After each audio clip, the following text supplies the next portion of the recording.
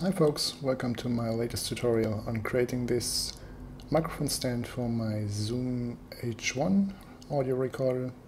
I'm going to show you how to model it in Fusion and then 3D print it and assemble it. Okay, let's jump into Fusion. We're going to start by creating a sketch and we're going to start by creating a circle. Select center diameter circle and you can actually go on any plane you want. I'm going to go on the XZ, I think, the lower plane. And I'm going to create a circle that's 70 millimeters in diameter. Hit enter. And next I'm going to create a profile. So I'm going to jump into the next construction plane, start with a line. Make that 45 millimeters and 90 degrees. Next I'm gonna create the thickness of the wall. I think 4 millimeters is fine. And I'm gonna finish the rectangle. So next are two little notches in this profile for attaching the rubber band, like you see in the picture. For that we're gonna place one rectangle at the top, make it 2 by 3 millimeters, and one at the bottom, like this. So next we're going to trim out two lines we don't need for the profile, like so. Hit T for the trim tool and then just click on the lines. They're highlighted in red. Looking good. So the next step we will do is revolving the profile we made to get to our cylinder shape. For that we're going to use the revolve tool under create, clicking our profile, selecting the axis and hit OK.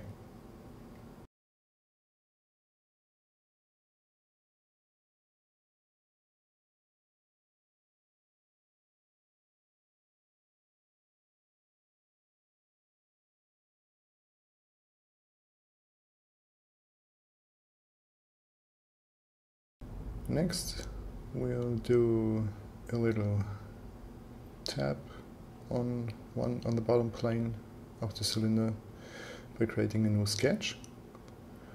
That's going to be the place to mount the foot for the tabletop microphone. I just create a rectangle, center point or normal rectangle, doesn't matter. And I'm not gonna even measure it.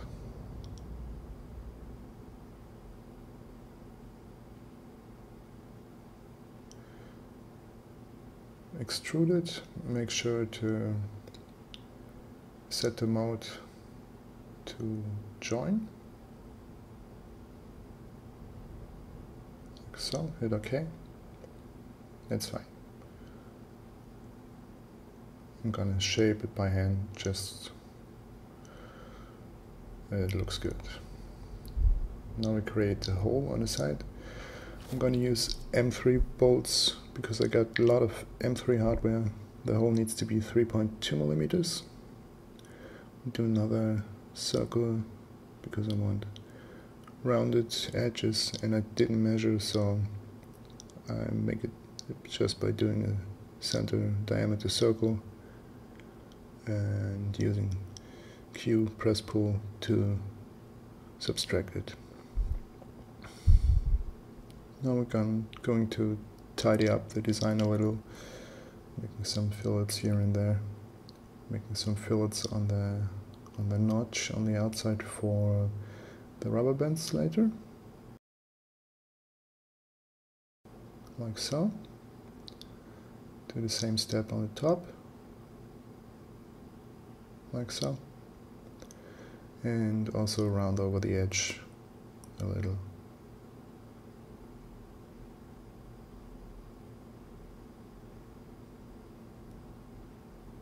Yeah, that looks good.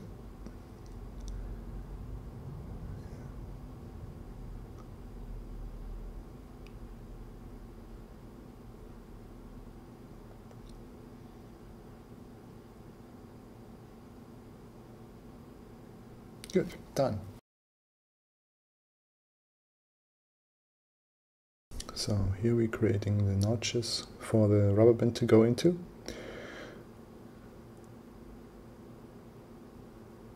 I don't know if this process is the most efficient way to do it. I had no idea how to do it, so you have to bear with me.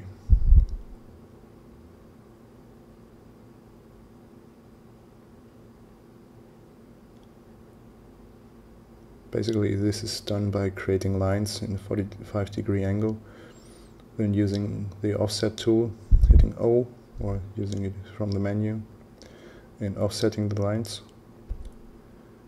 What I really want in the end is to get the notches I can cut out from the cylindrical shape, like so. First one done. This measurement is totally freestyle. You can use it or use your own. I think in this design it came out a bit too tight. If I wanted to do it again, I would make it a bit wider. So make the gaps a bit wider, because it's easier to get the rubber bands around.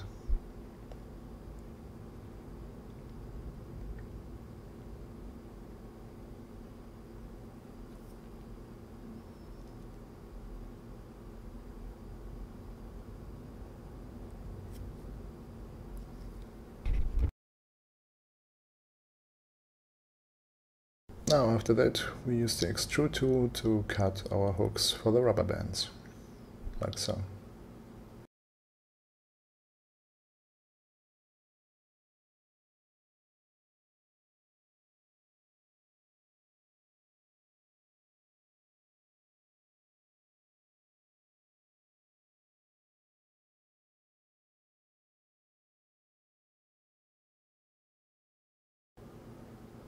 Select all 8 cutouts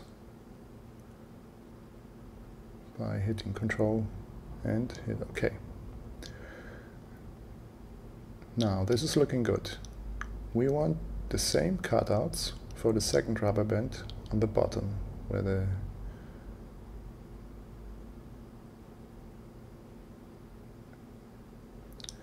we select our sketch again, highlight our sketch again, select the cutouts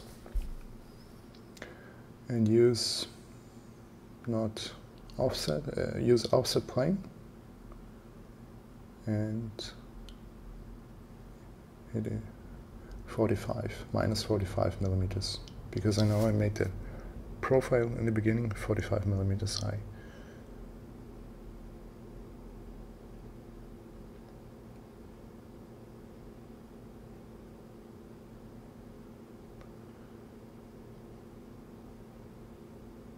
If I now do the cutout with 6, I'm getting the cutout from the bottom. I'm selecting all my 8 profile planes again, and we're done.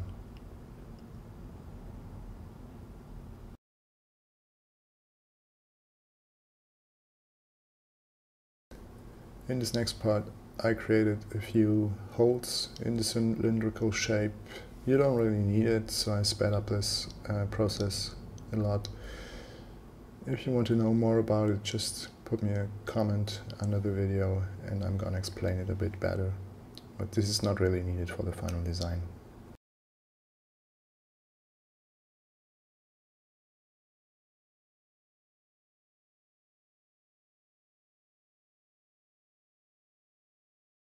So now that this is finished, we're gonna have a look at the foot of my design.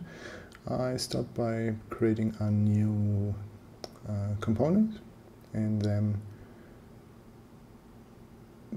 drawing out a foot with a circle, center diameter circle, and a rectangle.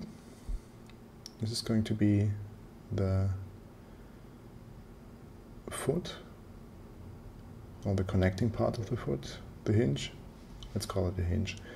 It's going to be the hinge of the foot connecting the microphone stand. So I think I need 3 millimeters wide overlaps. It's fine on the sides, and make it the same on the other side. Now to cut it out, just made a rectangle, made it a bit wider than the gap.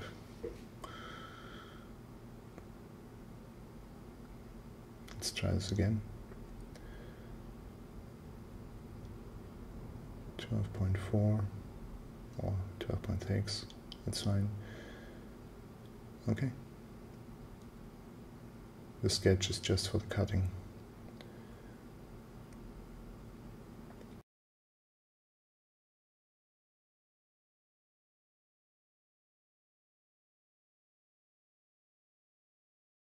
So hide the already finished part, otherwise it's going to cut the part also. You just want the cut in the new part. That's good. Shaping it a little better, like so. Adding some fillets, yes, always. I'm a bit obsessed with this sometimes.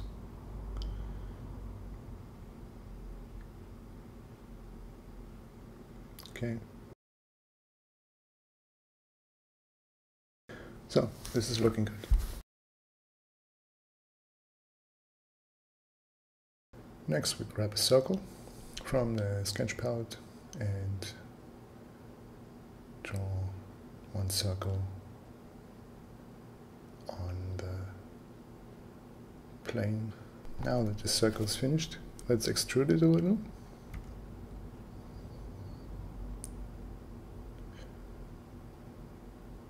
I think 3 millimeters should be fine.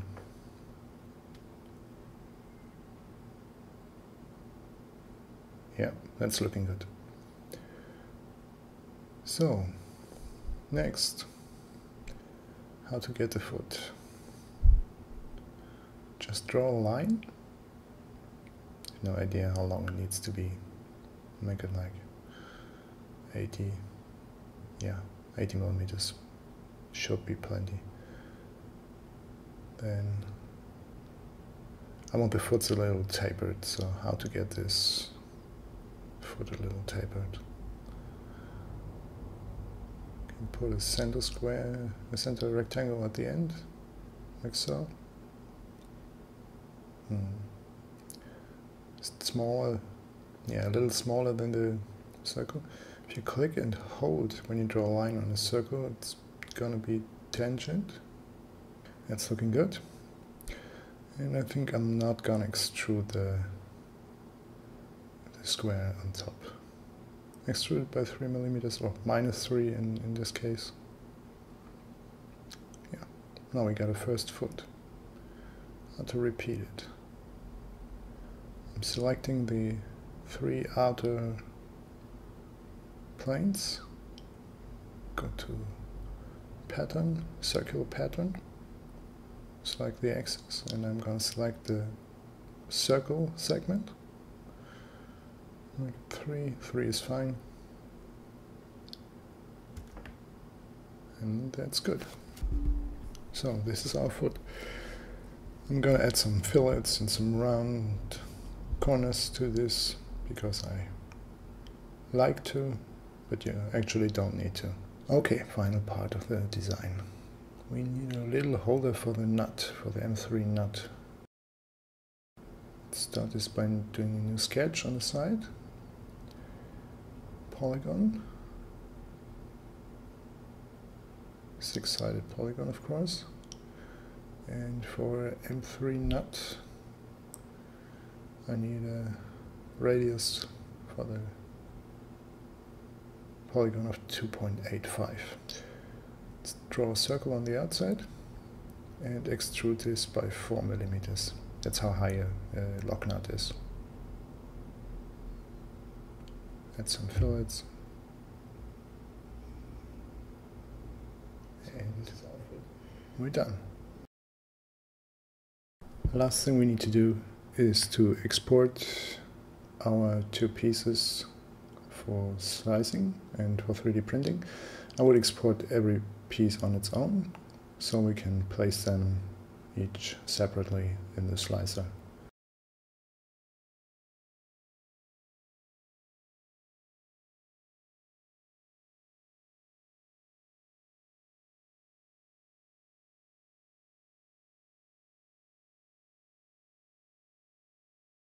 That's what I'm doing here with Cura. It's my slicer of choice. I had to rotate the pieces a little. That's easy.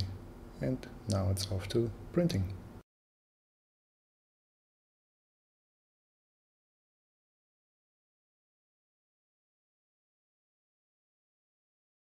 Okay, printing done. Final assembly. I got my audio recorder, my printed cylindrical shape, and my foot. What I need is an M3 lock nut, 2 rubber bands, and an M3 bolt, of course. Rubber bands go in like this. You hook it over one notch, go around the outside, and cross it over, and hook it into the other notch. And the recorder is going to sit in the middle later. I'm going to show you in a moment. So I repeat it on the other side. Sorry for going off camera, but needs a bit of force to put in the rubber bands. And the recorder will put through the middle, like so.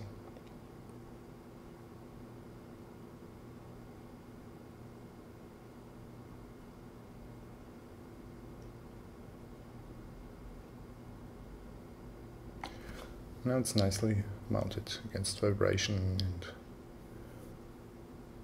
rubbing on the table. Yeah. Put in the M3 bolt and the lock nut, and that's it. Thanks for watching. If you like it, give me a thumbs up or subscribe to my channel. See ya!